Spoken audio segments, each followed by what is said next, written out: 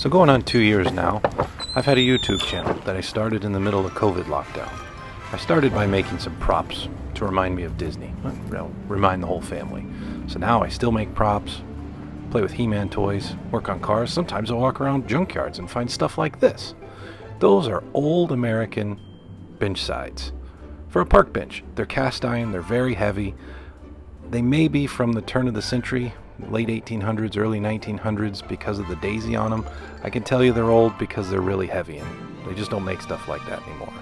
But they do remind me of the benches at Disney. So I got some pine because, well, it was cheap. I had grand plans of getting some cedar or white oak or some other fancy wood. I really don't know anything about wood. I got pine. It was cheap. Cheap's a relative term anymore. But I wanted to make this bench about 4 feet wide. I cut these a little bit lower than that, about 45 inches, such the overall bench was 48 inches wide. Here, I'm just using the holes and screwing in with just some drywall screws, trying to get an idea of what the bench would look like, see what else I needed to do, and make sure the wood I'd picked fit.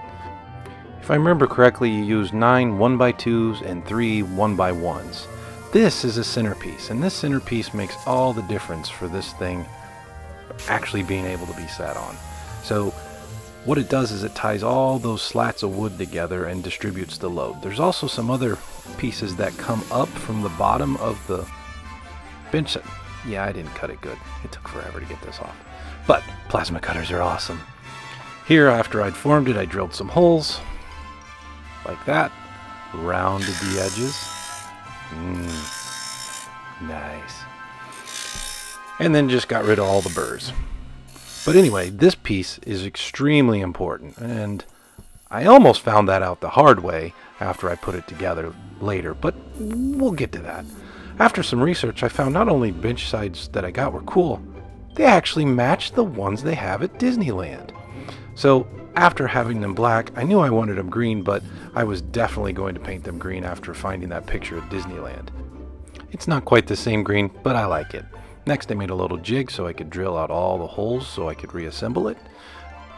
Look at that. So smooth. And I was wearing gloves so I didn't get any splinters. Then I sanded every board side by side because I didn't want to get any splinters in my butt. Or anyone else's butt. I said butt. So after I sanded it, then I used some pre-stain. And if you don't know what pre-stain is, well, it's a miracle in a can. It makes cheap wood look like good wood after it's stained. Because this is cheap wood. I don't know if you saw the numbers there, but I numbered all these after pre-assembling it. That came in handy later when I assembled it backwards. Literally put them exactly in the wrong spot. See? It's already put together. There was some fireworks and some words when I was putting it together after I had to do it twice. So I couldn't use that footage. Well, I could have, but instead I thought, let's look at some real fireworks.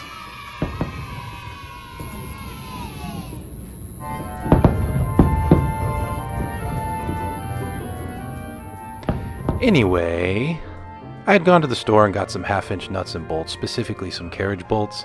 I sanded the top of them and painted them kind of an anodized bronze so they wouldn't stick out as much. Bolted everything together. It was pretty solid, but it definitely needed that brace. So that little metal brace I told you about, I sat on it once, and I'm a large feller. I thought I was going to break several days worth of work, but after I put this on, it was quite good to sit on. So much so, I sat on it, and so did my little buddy. Here it is. Is it Little Dude approved?